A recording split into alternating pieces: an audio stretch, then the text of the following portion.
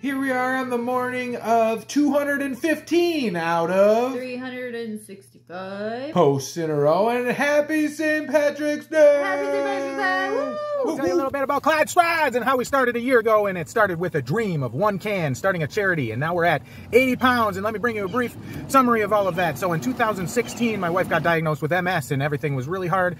We struggled a lot, so I had to start my own business because the company I worked for wasn't going to pay me enough, and for 5 years, we struggled a little bit, but now my business is doing pretty good and I have a little extra time, so we decided to start a charity a year ago in 2021 called Clyde Strides. We save cans, we promote with shirts, revolutionizing kindness. You can get some of these. All proceeds this month go to the MS Center. We're located in the Fort Myers area, and we struggled real bad, and we were really bad at asking for help. So we started this to hope people would reach out. If you know anyone in the Fort Myers area or are somebody in the Fort Myers area who could use a hand, we don't have much money, but we would love to come and help you out as best we can. Don't forget to hit that heart, share, and definitely don't forget to save as you can! Making shepherd's pie.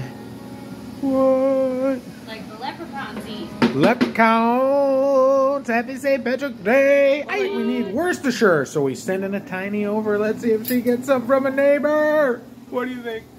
I hope the luck of the Irish is in with us.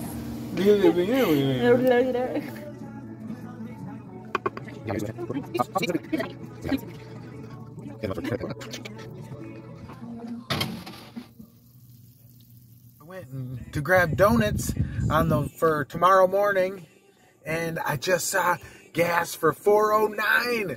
I'm gonna go fill up before our trip. What a St. Patty's Day! But remember to like, share, save us your cans, and keep spreading the love through 2022.